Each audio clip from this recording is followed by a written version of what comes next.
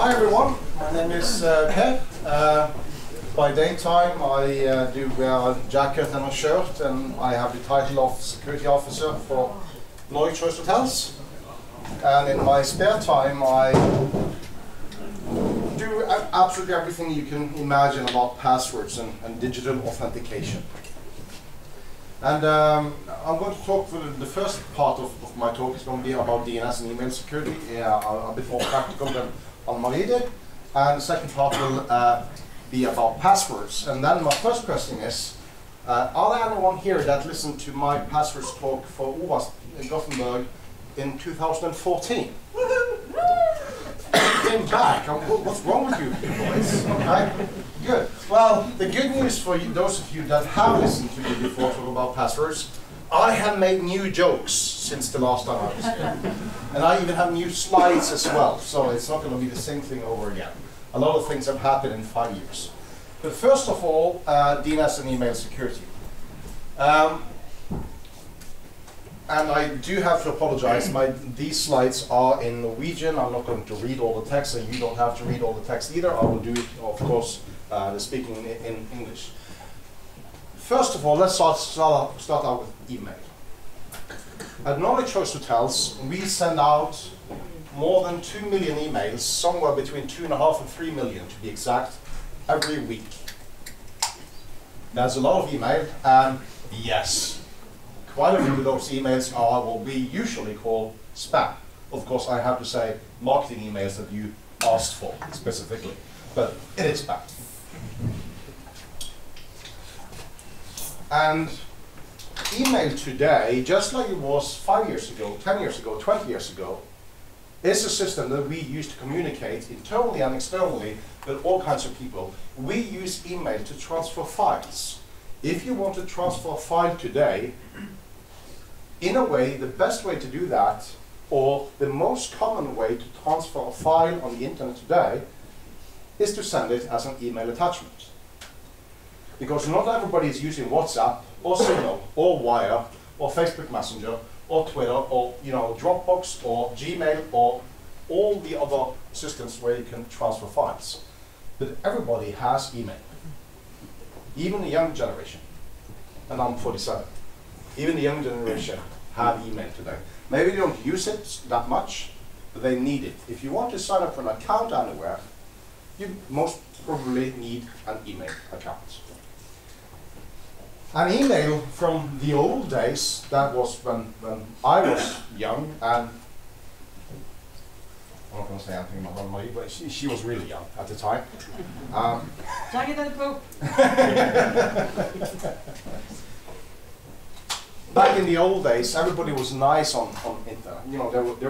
There weren't no bad people on the internet. And the worst that could happen is, somebody would prank your computer if you left it unlocked on your desktop and went for lunch, and somebody would turn the desktop upside down. That was like more or less the worst thing that could happen online on the internet. Today it's not the same thing. And here's a very short list of the things that I'm going to talk about. I'm going to mention DNSSEC, as Anne-Marie has already talked about. I'm going to say something about SPF, DKIM, and DMARC, and also DANE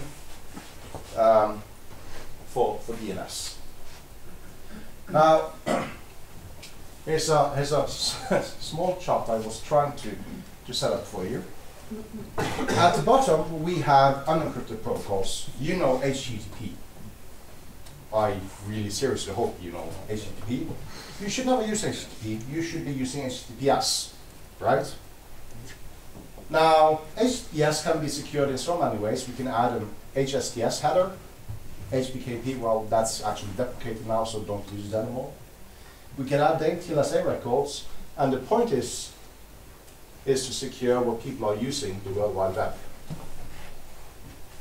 Now we also have DNS on the bottom, and DNS is the phone book of the internet. You call a DNS server and ask for the phone number or IP address for a server because you have a name, like looking at the Ovas web pages, for example, you type in ovas.org. Then you call a DNS server and ask what is the IP address, and it will give it back to you. The problem is, you can't trust the phone book of the internet, which is called DNS, because it's clear text. and there's no digital signatures applied to those queries that you make and the responses you get back. So anyone being able to respond to your query, what is the IP address of the server, can give you back any IP address they want and redirect you to the wrong site. And this is not just for web pages, this applies for anything that uses DNS. So if you're transferring files using FTP, Telnet, or whatever it's called, they can spoof the response, they can give you a false response, and your computer will willingly accept that as the truth and connect to that IP address. That is an issue. We have server-to-server email communication, starting out with the really, really old protocol SMTP. We can add start TLS encryption, which is opportunistic server-to-server encryption. It's a good start, and we'll talk about that. We can add SPF, DKIM, and DMARC. We can also add DANE TLSA, eventually ARC and SMTP STS. Lots of abbreviations there. But this, again, is about securing email going from one server to another server. So this is not end-to-end encryption. This is not me encrypting my email on my computer and sending it to Anne-Marie, and then she can decrypt the email on her computer. This is just server-to-server communication. Then we also have the client-to-server, because you have an email client, and for the younger generation of you, that will be your web browser talking to Gmail. In the old days, we were using Mozilla Thunderbird. Some people are using Microsoft Outlook, you know, good riddance, but some still do, actually, I've heard. And that is an email client talking to a server. And you can be using POP and IMAP protocols, which are, again, unencrypted, to download your emails from that server. We can add SSL, or TLS as it's called today, to these protocols. We have secure POP and secure IMAP. A friend of mine is working on something called require TLS, basically saying that I'm going to send an email, and I'm requiring my mail server to send it only to servers that do support Start TLS.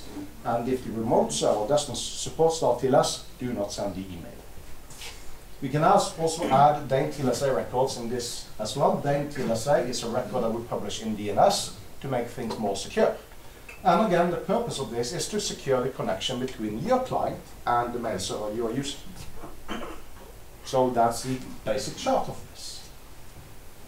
Now, Start TLS, starting out, dates back to many years ago, back to 2001. And I was working for the ISP and phone connection provider Telenor in Norway back in 2001. I started there. And in 2004, in 2003, 2004, we were having a discussion internally at Telenor. We are sending lots of emails, and some of them actually do contain some, sensitive data. They are not government secrets, because that is something you're not allowed to send by email, but they are sensitive to the company, like discussing with our lawyers or a contract and all kinds of documents that we do send out by email, and we don't want everyone to be able to see them, to stop them, to change them, so that the decision makers at both ends suddenly get the wrong document and make the wrong decisions. So we have discussion, should we do PGP? How many uses PGP today? Shit. Okay. and how many of you have tried to use PGP? What? Yeah. I did use PGP, I don't anymore. And even the inventor of PGP says he doesn't use it anymore. For me, PGP is dead. I'm sorry. But the funny thing is, back in 2004, when we were having this discussion, we thought at Telenor that, no, we're not going to enforce people to start learning PGP, to learn PKI, to learn, what is your public certificate, what is your secret key and public key, and so on. We can't do that to all the employees of Telenor, but we need some way to do encryption. So suddenly there was a colleague of mine who suggested, well, should we at least, enforce Start TLS, start using Start TLS? And I looked into it in 2004, and we started implementing Start TLS. And Start TLS, again, can be illustrated that here's my mail server, and this is your mail server. And I will make a connection to your mail server saying, hey, I have an email for you. And I get a response back saying, oh, okay, pass it on, send me the email. And I will send the email, yep, here you go, here's the email, here are all the contents, here are the files, the attachments. And the server again, your server will respond back saying, yep, thanks, received everything, and okay, well, that's it, close connection. The contents have been transferred to your mail server. And all this, the problem is, this is unencrypted. Anyone listening to your line connection, be it on your local Ethernet, be it somewhere on the internet, if they can get access to the cable where these data are flowing through, they can be eavesdropping to this connection, and at least as a minimum, they can be looking at the contents because it's unencrypted. So what StartTLS does is pretty much the same process. Hey, I got an email for you, and the server, your server responds, oh, great, you know, I support StartTLS as well. So if you want to do that, we can switch into encrypted communication. Whoa! And of course, obviously, my mail server supports StartTLS as well. So I'm like, yeah, whoa, awesome! And then we do encryption key exchange between those two servers. And after that, when we transfer, like, this email is supposed to go to you and you and you, and here are the contents and these are the attachments, all that communication will be transferred encrypted. And this, to the end users, this is completely transparent. They don't see this happening at all. But it's also opportunistic, meaning that, hey, I have email for you, and you respond back and you say, I've got encryption, and I'm like, what?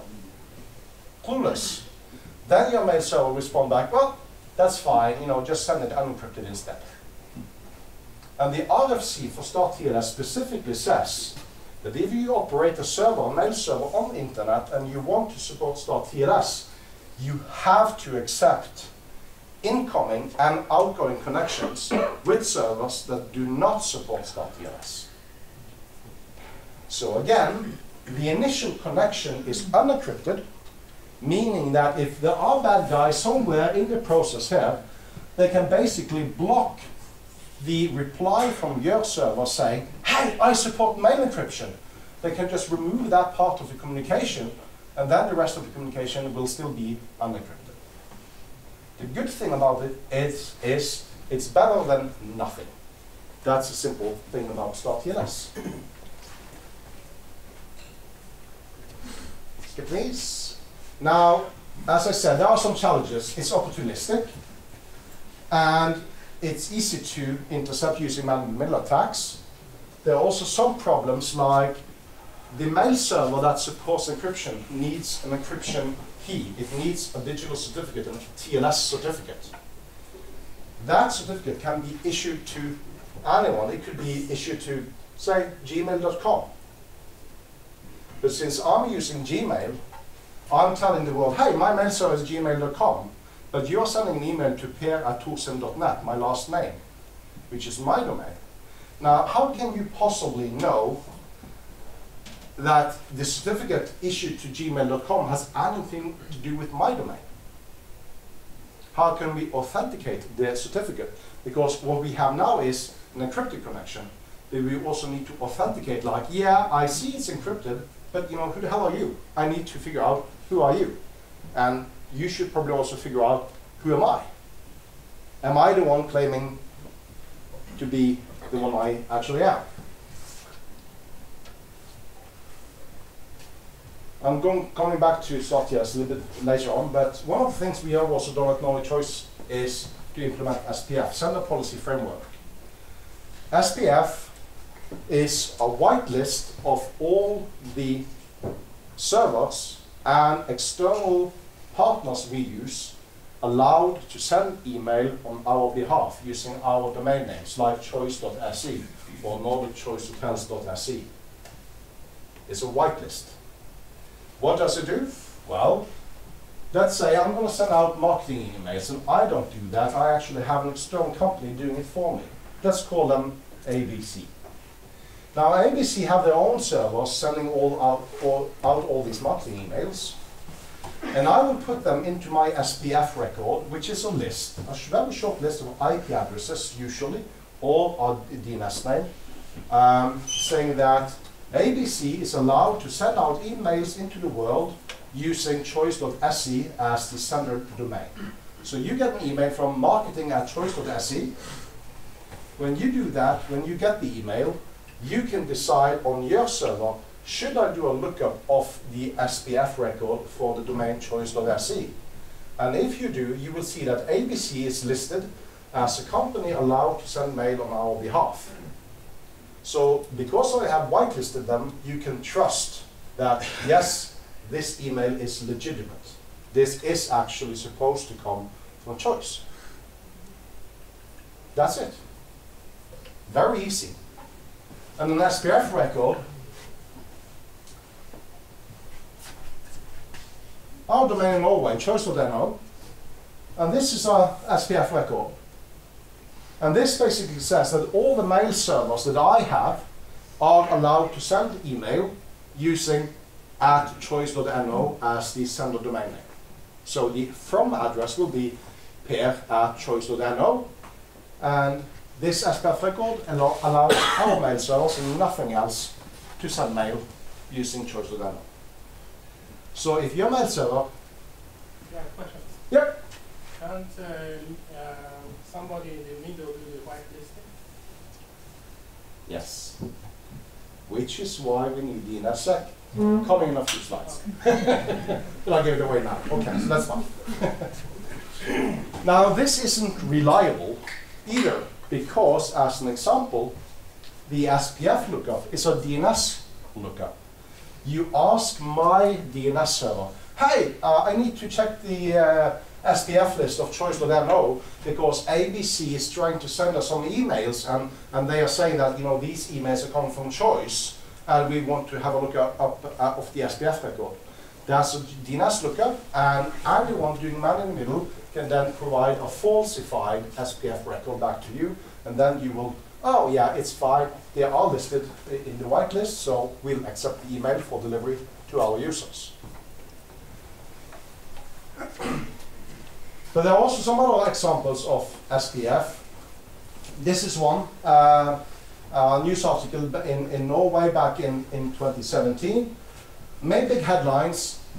Thousands of Norwegian companies have been, are the victims of email chaos after a Norwegian ISP was blocked by Google. And it's like, yeah, but Google is evil, right? You know, they block everyone and everything and whatever would they do? But what actually happened is, this ISP in Norway, they were running more than, I think it was, 3,000 companies in Norway. They were hosting them.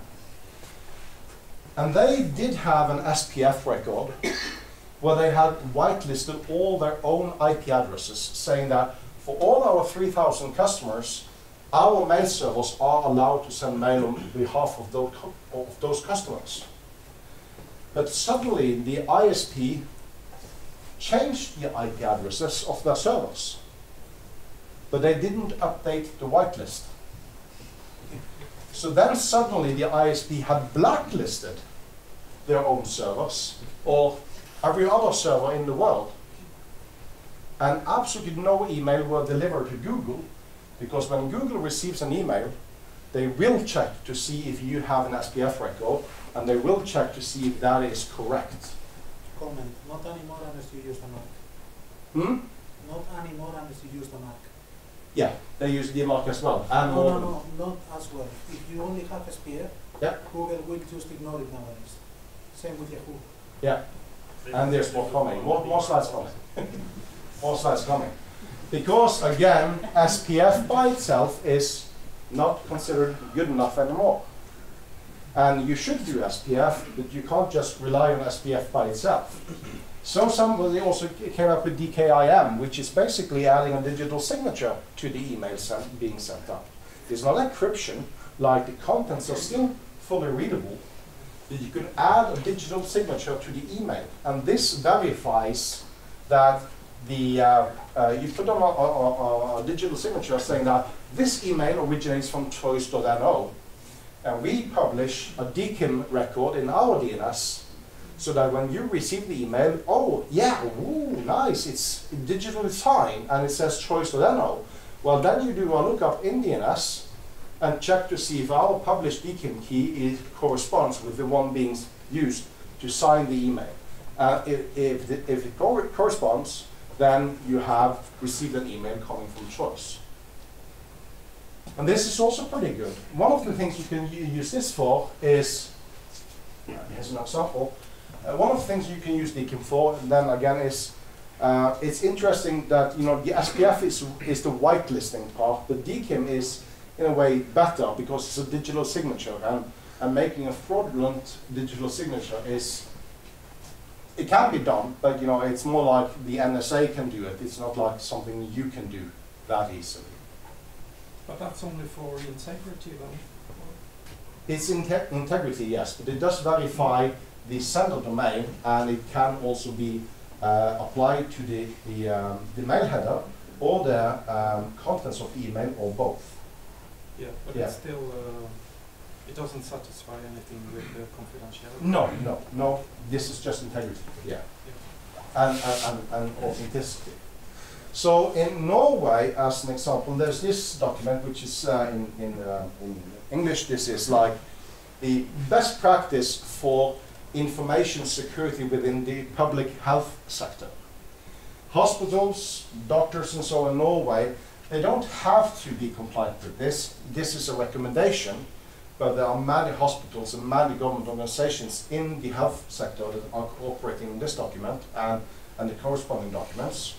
And they have a very interesting paragraph saying that if there is a need for it, the message or email should be signed in such a way that the organization who sent it cannot deny having sent the email. That's interesting, because SPF doesn't help you with this, but DKIM does help with this.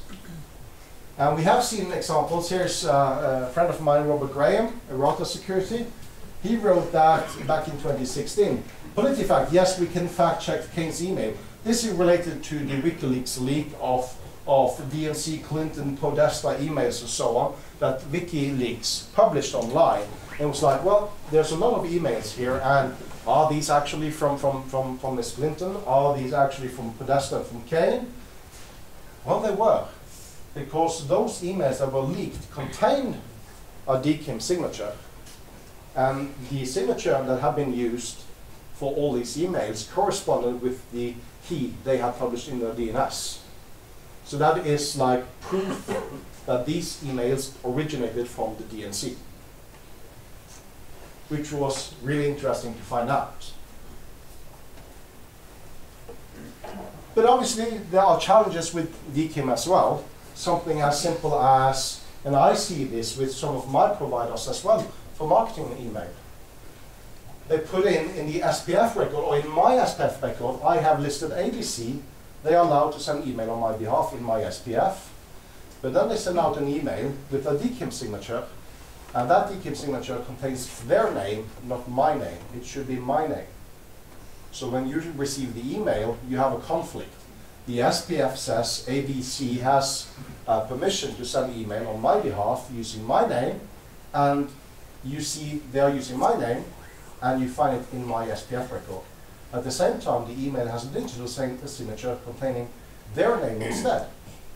And then you have, well, are we going to trust SPF or are we going to trust DKIM? That's an issue, and there are many other issues as well. So somebody invented DMARC, and DMARC again. Yep. To use as a name record in order to point to the SPF record, sorry, to the DMARC record, no, to the DKIM record of ABC company.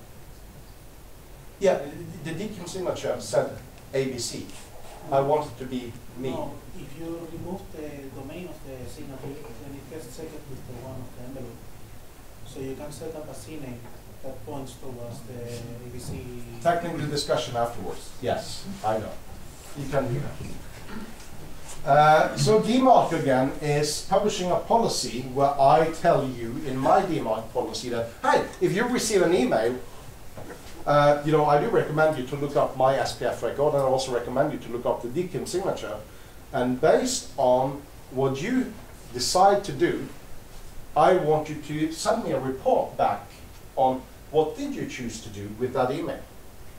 Or a little bit more simplified, what we do today, we are using DMARC policies for Nordic Choice Hotels. And I can say that on any given day or in a week, we see somewhere between 50,000 emails and 500,000 emails being sent from other people in the world that we have no agreement with, and they are trying to send out emails that looks like they do originate from Nordic Choice Hotels.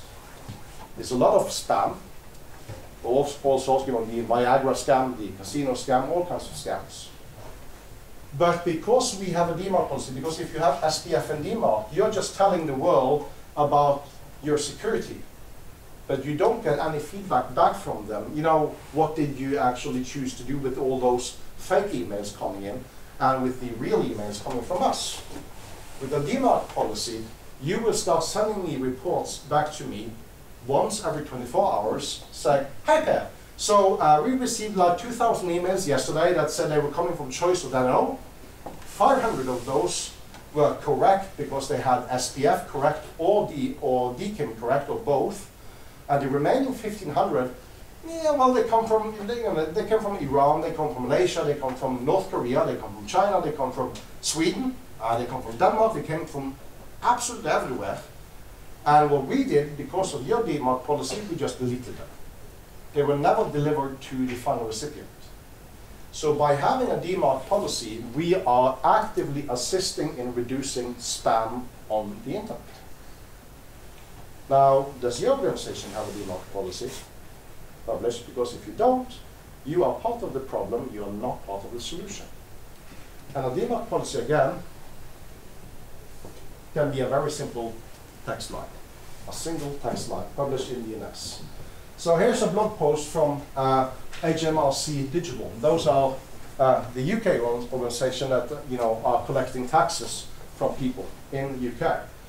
And they put out a blog post saying that after setting up a DMARC policy for 1 year, they saw that they had discovered more than 14,000 phishing web pages. And not only did they find them, they also were able to stop them, take them down.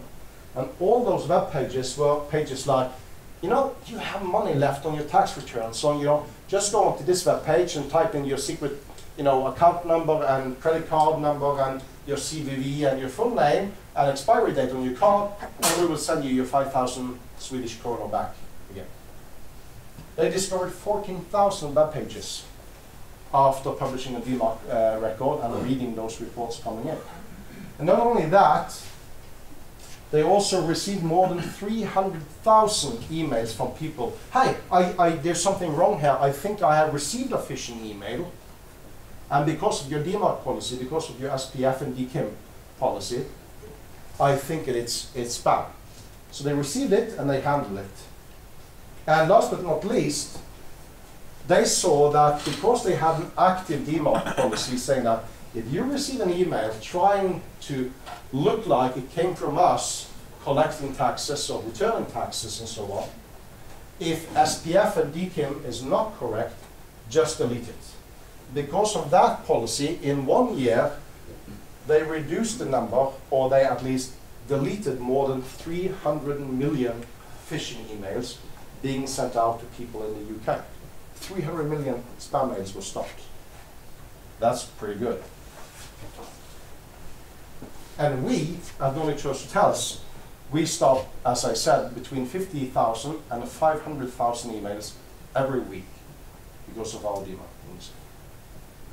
It's a lot. Here's a DMARC example for myself. 2 lines or 1 single line in DNS. It's, when you know how to do this, it's that easy. Incredibly easy.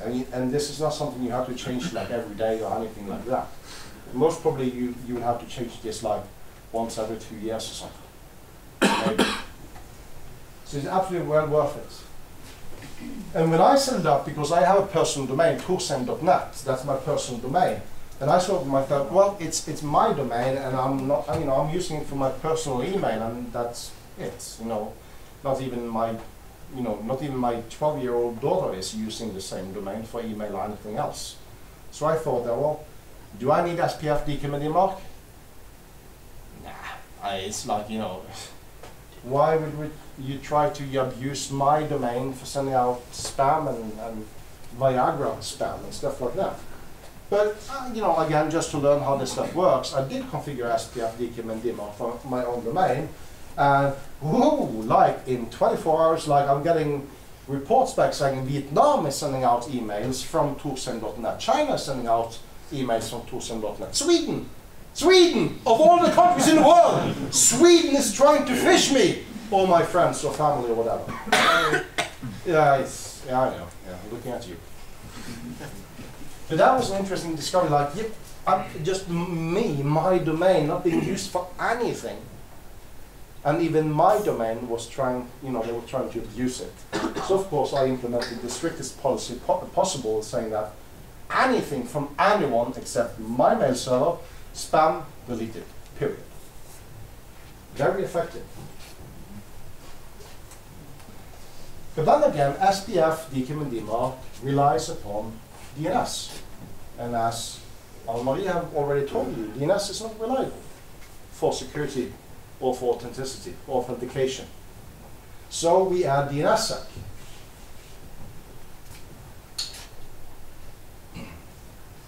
And then we add these electronic signatures to the query and to the response, or the responses that we get back.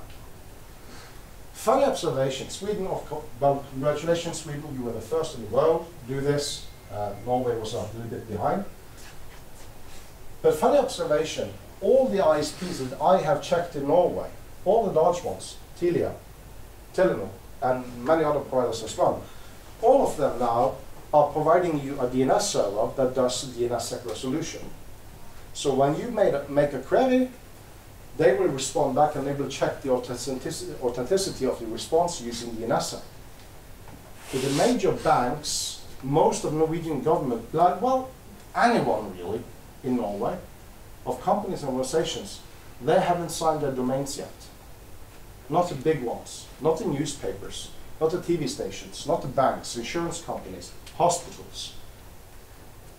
And it's, again, it's, as I say, as soon as you understand how to do it, it's that easy to do. And together with Anne-Marie and together with quite a few others as well, we are fighting the world, trying to make everyone to sign their friggin' domains with DNSSEC. Because all the users, all your users at home or using a cell phone today, they are ready, they have DNSSEC support. But you have to sign your domain as well to make, the final step to make this all a lot more secure.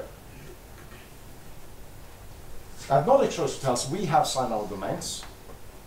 I am talking to Thun Hotels, I'm talking to Scandic Hotels, I'm talking to Radisson Hotels at the moment now.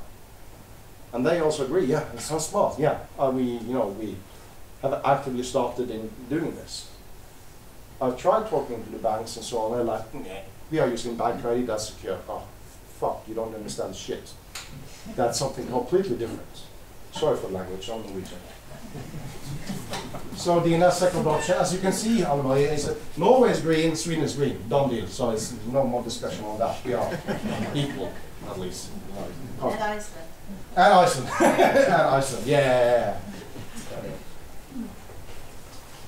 Now, how do we, make companies and organizations do this?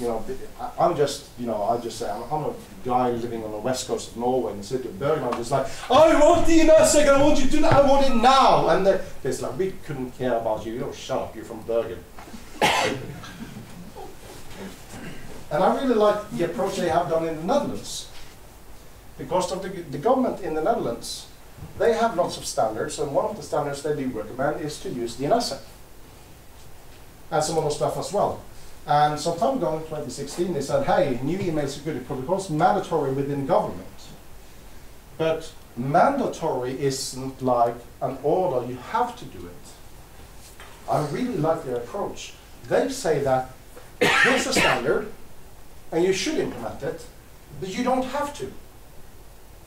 But if you choose not to configure DNSSEC or SPF or DKIM or DMARC, which, you know, again, can be a simple text line, you have to write a fucking PhD dissertation explaining why you choose not to do it and send it to the government.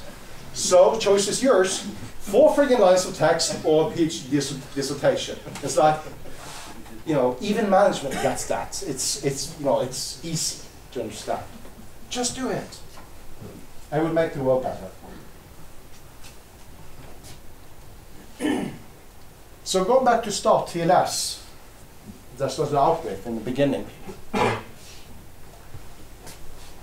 When I was working for EDB Business Partner, which is now today known as Evry, we made a little bit of research in 2010. We were looking at Norwegian domains and other domains in other countries and their adoption of Start TLS.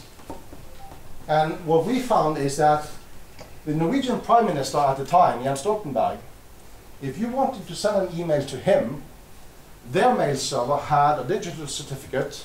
So yes, they had Start TLS support. And we were like, yes, the Prime Minister's office has Start TLS. That's a good start. I mean, we can tell everybody else in the public sector, the Prime Minister does it, so you should do it as well. And then we looked at the certificate of the server. And it was the default demo certificate saying, hi, and welcome to Cisco Systems in California, USA. And it's like, so I called Dagens Næringsliv, the largest financial newspaper in Norway, like, you know, I do have a story for you. And that was the Prime Minister's office is using fake ID. I made a lot of enemies that day. Because obviously I was interviewed in this as well. And not only that, but because another thing that we found as well is that we have Socialistisk Venstreparti. They are far left in Norway. They are communists, but they are most definitely very socialistic. And they also had Start TLS support, one of the few political parties that had Start TLS support. And they had a certificate as well.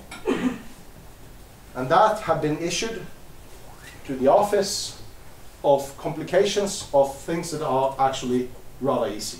Something like that. It's from the Hitchhiker's Guide to the Galaxy.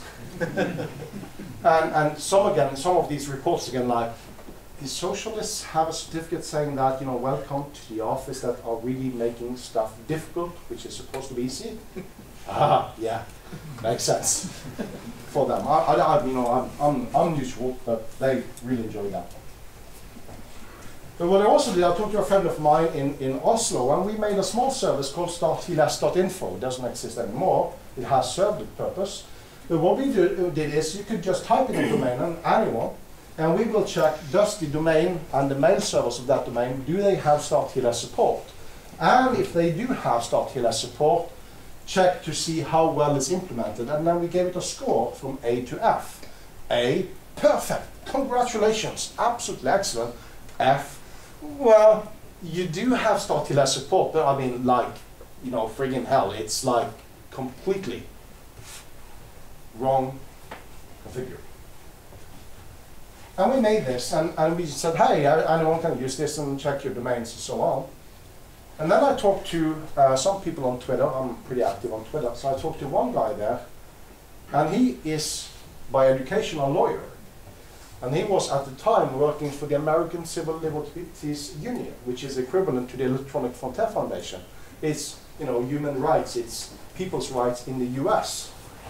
And he really liked this because it's like, type in domain name, wait a couple of seconds, and boom, you have a score. A to F or fail, you don't have Start TLS support. And one of the things he did, he used this, and he typed in apple.com or me.com, which is also the domain being used by Apple.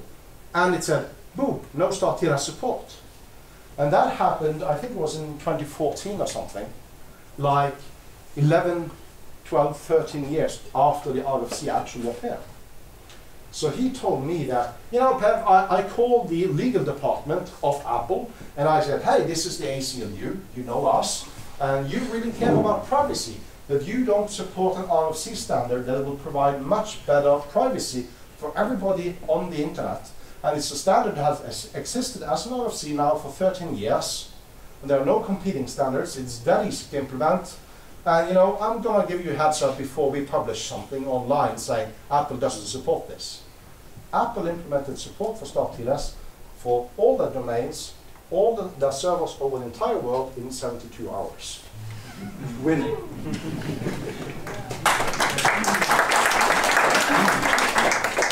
And that's just one. They also call Microsoft and Facebook and some other people as well. So one of the things that happened is that the head of security at the time at Facebook, he sent me an email and said, nicely done guys, really, really good. And then I received an email from somebody at Google as well. Awesome work, StartTLS, great stuff. And both of them said, hey, do you have by any chance, do you have an account number that we can send some money to? A couple of days, $15,000. Now, I started, working with StartTLS, trying to get everyone to use it in 2004. And in 2014, I received $15,000. So per hour is, well, it's, the workforce is pretty expensive in Norway. So I'm going to complain, but it's like, yeah. Anyway, Google do publish the monthly transparency report that you can find online. And one of the things they do, they will incoming email to Google and outgoing email, and they will give you graphs saying how much of that email is now using StartTLS. Now, before we started StartTLS.info, we saw an adoption of 22% on the internet. This picture now is pretty old, and it says 87% on outbound and 81% on incoming emails to Google. Numbers now are even a lot higher. So the vast majority of email on the internet now is being encrypted when it's being transferred from one mail server to the next server. And there's a lot of email being encrypted. And we have also seen, because when you do implement StartTLS support, one of the things we did suddenly find out is that when you have support for it, you will suddenly see who does not have support for it. That's one. Even more interesting, you will also see that somebody has StartTLS support, and then suddenly it goes away. And if it suddenly goes away, somebody removed it, and that it's not probably A or B. That's a man-in-the-middle attack. And at one point, it was discovered that there were some problems in Thailand. And because of that, Google suddenly saw that almost all email coming to Google from Thailand suddenly didn't use StartTLS anymore. That was a state-level, man-in-the-middle downgrade attack on email going on. We don't know who did it, most probably the Thai government. But almost all email leaving Thailand for Google suddenly was stripped from encryption using StartTLS. And in another case, a broadband provider in the US was caught removing all StartTLS connections for their customers. The only reason that makes sense, unless they were cooperating with the National Security Agency, is that they were decrypting your emails or removing encryption of your emails in order to read your emails for marketing purposes. Because we do know, well, not in Sweden, not in Norway, I hope, but we do know that in quite a few countries, and especially the US, your internet provider will read your emails according to the legal statements in the contract. They are allowed to read your email to provide you with a better service. That's called providing you with more marketing materials. Ads. So the National Security Authority of Norway has published guidelines for email encryption. We saw a couple of years ago that the Financial Supervisory Authority of Norway sent out to all banks and financial institutions, here is the guideline from National Security Authority, and we want you to implement StartTLS support, period. And they have done so.